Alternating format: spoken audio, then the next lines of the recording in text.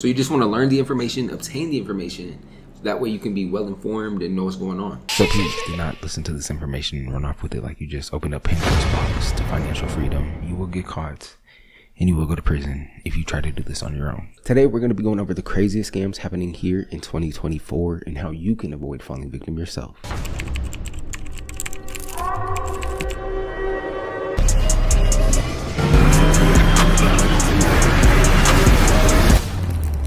Are you going to send me back my money?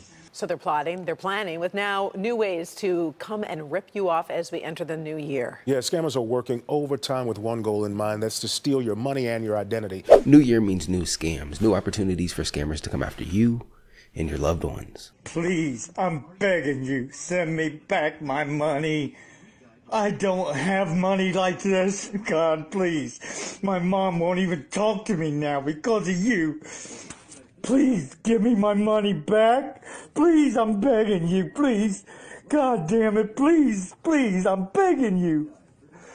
God, please, please give me my money back. Now, each and every day we are progressing towards a more and more technology-based society. And with technology and innovation comes new opportunities and new vulnerabilities for individuals and businesses alike. And as we all know, artificial intelligence has become a hot topic this year. So today I wanted to get on here and talk about these new AI scams that are going on. Artificial intelligence, the biggest scams in the world. It could be terrible and it could be great. It's not clear. Right. But one thing is for sure, we will not control it. Voice cloning, remote access. You know, criminals now have the technology where they can gain access to your phone or your computer remotely, meaning they do not need to have your physical device in order to gain access to the data on it. So say I'm a hacker, right? Say I'm a hacker and I get remote access to your MacBook, right? Or your iPhone that you use to log into your mobile banking app. What I can do is I can gain access to your emails first off before I do anything. That way I can silence your email notifications. So when I log into your banking account, you won't get that notification from your bank saying someone just logged in. Then from there, I can gain access into your banking account, right? Where I can wire transfer all your money to myself, or I can just use Zelle. Zelle's fraud department states that if you were knowingly involved in the transaction and you gave the okay, and you authorized the payment to be sent, this is typically defined as a scam. Even if you were tricked or persuaded into authorizing a payment for a good or service, someone said that they were going to provide, but they didn't fulfill on that promise, this will be considered a scam. But because you authorized the payment, you may not be able to get your money back. Now, a few types of scams reported involve purchasing fake tickets, buying fake puppies, right? Sending the payment for these things but not actually getting the item. The puppy purchase scam, right? Now this involves dog listings online where someone will be claiming to sell multiple dogs. They may even offer to let you come see the dog in a public place before purchasing. And after you are satisfied and ready to buy, the scammers will then ask you to make a deposit, right? An upfront payment. And then after doing so, they'll just block you and run off with your money. Today I want to talk about gift card scams, but before we get into all that, take a look at this right here. And Apple told me that the card had suspected fraud and that I should go back to Safeway and tell them that I should get another card. Sebin went back to the Safeway and they said it was Apple's problem. She then went to this Rite Aid down the street to get another Apple gift card for her daughter. Turns out that one was invalid as well. Now, if they got me twice, I would be sick to my stomach. Gift cards were first introduced into the retail market back in 1994 by Neiman Marcus, a high-end clothing store. They introduced the first gift card using a payment infrastructure, although Blockbuster Entertainment was the first company to do so on a wide scale. And ever since then, scammers have been able to find multiple loopholes regarding methods to steal your money. Everything from large organized crime groups, and these are very professional personnel, right? And they are working with these companies whose sole objective is to rip you off and find new methods to rip you off. But what your everyday scammer is doing is they will go into a store that sells gift cards and place their own barcodes on the back of multiple gift cards. So take a look at this. One of the big tricks, a fake barcode. Yes, fake barcode that peels off on the back of the card. I would never guess that. I never would have guessed that either. Now the barcode on a gift card is supposed to be linked to that specific card, right? That way when it's loaded with money, the funds go directly to that card. However, if you place a barcode that is linked to your gift card over the top of another gift card, When someone goes to purchase that gift card and they load it with money, those funds will not be going to that person's card. Instead, the funds will be going to your card. Now, another method scammers are using to take your money from your gift cards is just by simply taking a quick photo of the barcode. Check this out. You can go up to the self-checkout and simply scan the barcode off nothing more than a picture of the back of the card. At checkout, we scanned our purchase and the picture of the gift card barcode. Et voila, transaction complete. What's more is the printed receipt gives you the remaining balance on the gift card. Americans are responsible for about $15 billion in unused gift cards. So half of the people that get a gift card forget to even use it. Or if they do, they almost will never use the full amount. And companies love this. That is the whole reason why Neiman Marcus introduced gift cards to consumers all the way back in 1994 to begin with. As a scammer, we taking that shit off. You know, oh really? Yeah, credit, bro. You sweeping everything off credit, bro. Like anything, bankruptcy, all that shit. Like scammers, bro, they know coming with credit, they doing credit sweeps. Now, credit sweeps are usually advertised to people who have either experienced identity fraud or people that are just not that knowledgeable on how to repair their credit themselves. And usually these are done by illegitimate companies that are posing as legitimate ones. The only way to perform a credit sweep is if you have a police report that clearly indicates that you are a victim of identity fraud. So a credit sweep refers to the action taken by a credit repair company where they essentially dispute all negative items all at once, and the sweep will basically claim that every item is fraudulent, usually as a result of identity theft. However, unless all items in your credit report are actually fraudulent, which is improbable by the way, a credit sweep is illegal. Curiosity is a beautiful thing, but we must remember that curiosity killed the cat. The dark web is a very interesting place,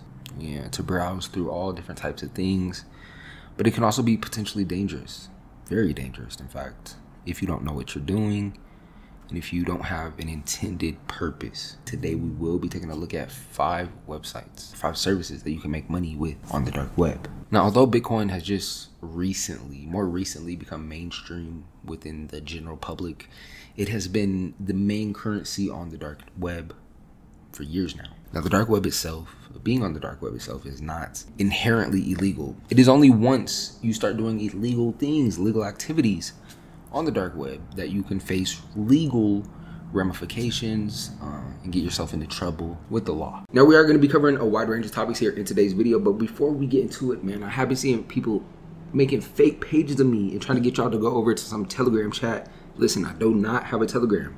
You'll never see me promoting a Telegram chat, all right? So don't get scammed.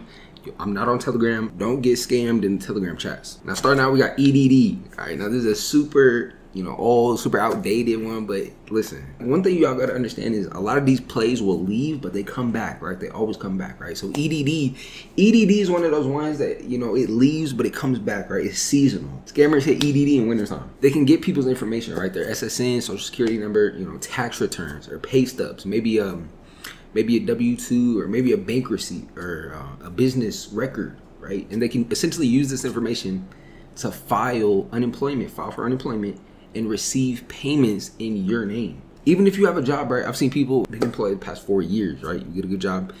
Maybe you're a bank teller, you're making $22 an hour. You got full benefits. Someone can still file for unemployment in your name. So I just find that crazy, right? But that's why I always say you should keep your information super private. Never share your information online too. That's another thing. A lot of people are so comfortable sharing their information online. So someone can file for unemployment, receive monthly payments in your name for disability or maybe a layoff, right? Whatever they decide to lie about. So be sure to keep your information safe, right? Next up, we got fake checks. Now, fake checks is a crazy one. Some of these fraudulent check photoshoppers, for lack of better wording, some of them are so good at this that they sell templates to other scammers. Templates that can then be used to easily create fake checks. Now, I'm not telling anyone to go out and do this. I was cashing checks for like $8,000, $9,000, trying to stay under the $10,000. And so at one point I get a check for like 29 grand and I think, man, this is ridiculous. It's gonna take another month. So I said, I'm gonna start cashing larger checks. Give them the cashier's check that had been issued by the title company. Most of them were 8 or 9,000, one was 29. So I go in, I say, hey, my name's Scott Cugno, I need to cash this check. They go, well, that's odd. This is a cash transaction bank. You can give me that. Yeah, we do larger. Okay, let's talk to the manager. Manager comes out. He said, "What's going on?" I said, "Look, I need to cash the check." And he goes, "Okay." So he takes the check and my ID and my credit card and he leaves.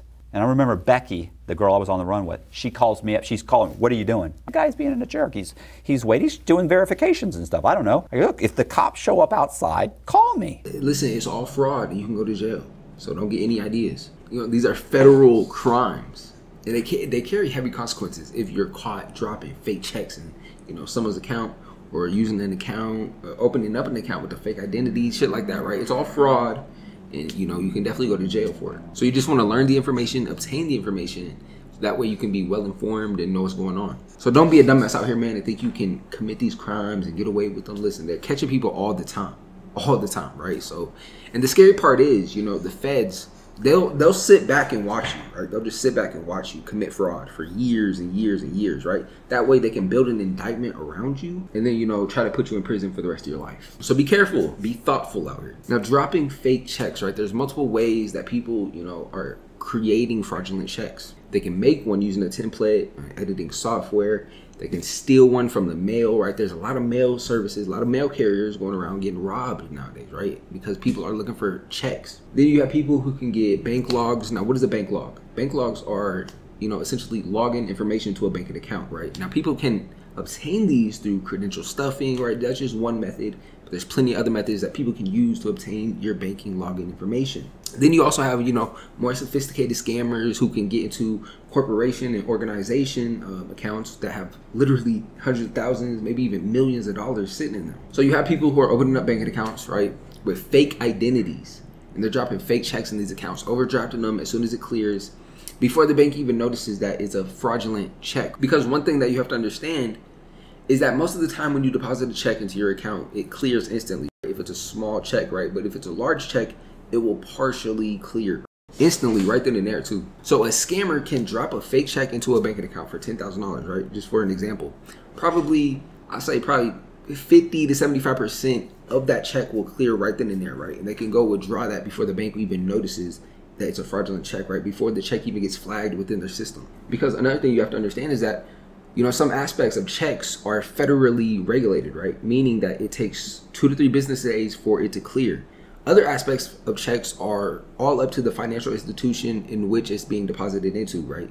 So that can clear instantly. But it all really just depends on the 2 financial institutions that are, you know, involved in the transaction. One thing you got to understand is there's a lot of people out here that have their own business, right? And they have people on payroll and they got to pay them with a check, right? So creating checks isn't inherently illegal. It's only once you start doing illegal things with these checks that you can face, you know, legal repercussions. So with that being said, people are essentially able to buy checks and they're essentially able to generate their own money. So basically you got people who are going around, you know, finding people with banking accounts. Then you got other people who are going around finding people with checks.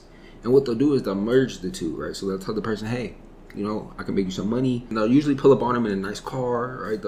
And usually they'll scope the person out for a while, right? So they'll find somebody that works at a gas station or something, right?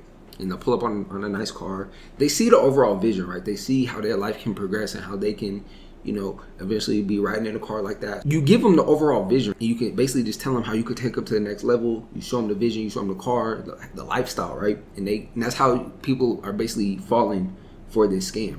But it's not even really a scam because they are getting money. They're just, these scammers are using their banking accounts to essentially scam the banks. And they're paying these people that are letting them use their account. So they can tell them, you know, we could drop this fake check in your account, and once we withdraw, we could just basically split the money, and afterwards you just report it and get the money back from your financial institution. That way you never take a loss. Initially hearing this, especially when you're broke, you know, and down on your luck, it's very easy to fall for something like this. It's very easy to get wrapped up in something like this. So when people are working these, you know, 9-to-5 jobs where they're only getting paid $15 an hour, you know, only going home with what?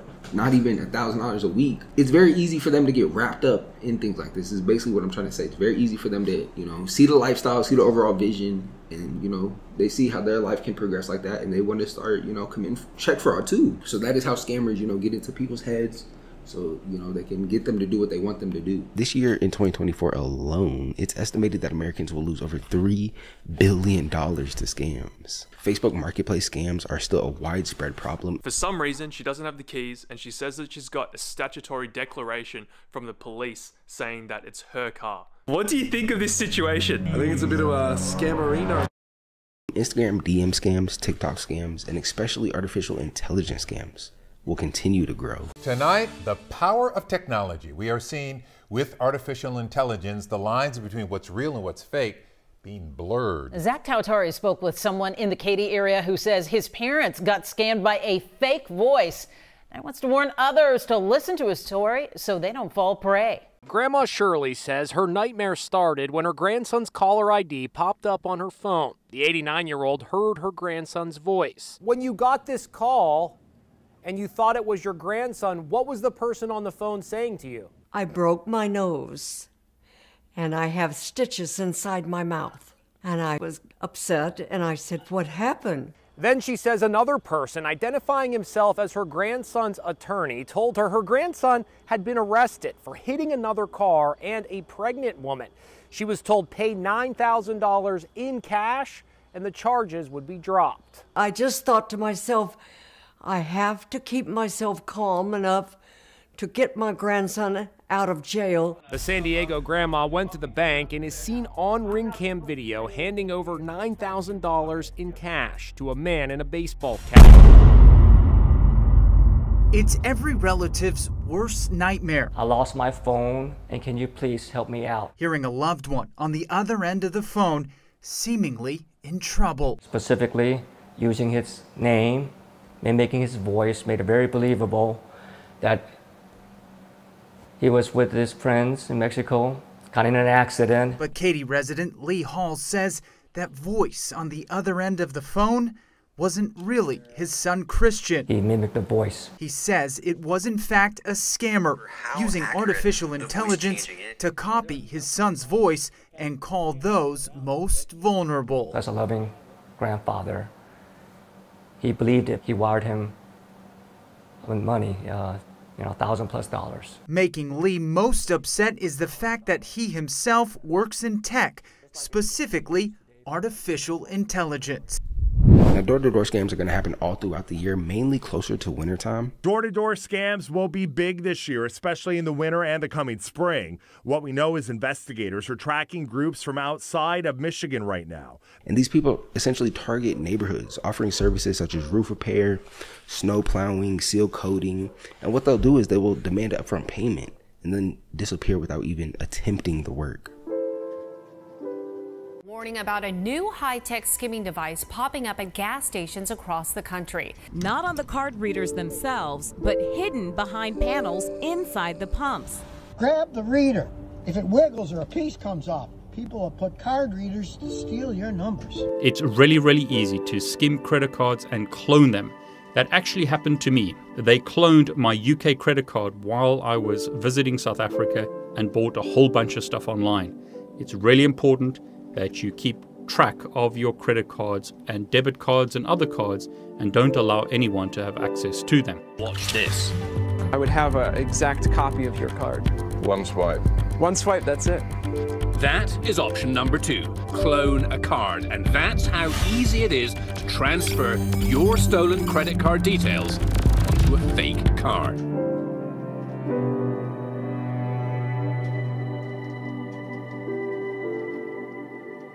It is aggravating, how simple this crime seems to be. Police say that these guys were trying to place a credit card skimmer on this gas pump to steal your card information. As you can see here, they used a van with double doors to help shield the man placing the skimmer, while another one acts like he's cleaning the van, but he's really just keeping a lookout. Authorities reported that this happened at 5 p.m. in broad daylight. Fortunately, the gas station was prepared. About a month prior, these gas pumps were equipped with sensors and software that immediately sends an alert to the clerk inside if anyone tries to tamper with the equipment inside the pump. The only downside is that not every gas station has these sensors and this software on their gas pumps. So my recommendation would be to pay with cash inside the store. You don't want to risk your card information being stolen, even if there's nothing inherently sketchy about the gas station itself. Nice gas stations are the ones that get targeted the most. That's where criminals want to place their skimmers. They don't want to place it in some rundown, dingy looking gas station. They want to place them in the nice looking, well kept gas station. Now, regardless of what information I give you guys here today, I know most of you will still swipe your card at these gas pumps, these ATMs, and these payment terminals. So if you do, you want to go about the best practices. And don't go around pulling on card readers and payment terminals. Criminals are really not using physical skimmers that are placed on top of card readers. Instead, they are now using what is called deep inserts. Deep inserts are placed inside the card reader itself, masking its visibility, making the device virtually impossible to detect. The new ultra-thin design, which is only 0.68 millimeters thick, is made possible through the ultra-thin LiPo battery and a flexible PCB. Now, these two things really aren't all that high-tech. Batteries as thin as 0.4 millimeters thick are quite common and easy to find. And these days, most PCB manufacturers do offer flexible PCBs. Now, this skimmer captures the magnetic strip data of bank cards, and scammers do not need to place any cameras to capture your PIN, as the Track 2 information will contain this information, which is very scary to think about. To give you some insight, data on a credit or debit card is stored on what is called Track 1 and Track 2 of a bank card. Track 2 only stores numeric code, whereas Track 1 stores alphanumeric code. This means Track 2 cannot contain any information containing letters, only numbers. And Track 2 might also include the primary account number, as well as the discretionary data such as PIN numbers, as well as the criteria for purchase approval. However, both Track 1 and Track 2 data will contain enough basic information for processing payments, and as well as most card readers will be able to read both Track 1 and Track 2 data. So you must be careful if you ever do choose to use the gas pump with your card instead of paying inside with cash. And I would recommend pulling out your phone while you're waiting in line to purchase your items. And you want to go into your Bluetooth settings. Now, this will not work for every card skimmer. This will not detect every card skimmer. However, it will detect cheap homemade Bluetooth card skimmers. You want to search for devices within your Bluetooth settings on your phone. And you want to give it a second just to search the area. And if there is a skimmer, a homemade cheap Bluetooth skimmer within the immediate area, you will see something pop up in your Bluetooth settings. And usually it will look like a bunch of just random letters and numbers or maybe symbols. If you do see this, chances are there is a Bluetooth skimmer somewhere within the area. Now, me personally, I would not risk my card information being stolen. Yes, your bank account is FDIC insured. However, that does not mean that even legitimate disputes get resolved. Sometimes it could take months upon months to receive money back that was stolen from you. And I have heard of cases where people have been scammed out of their money through card skimmers and have never received their money back.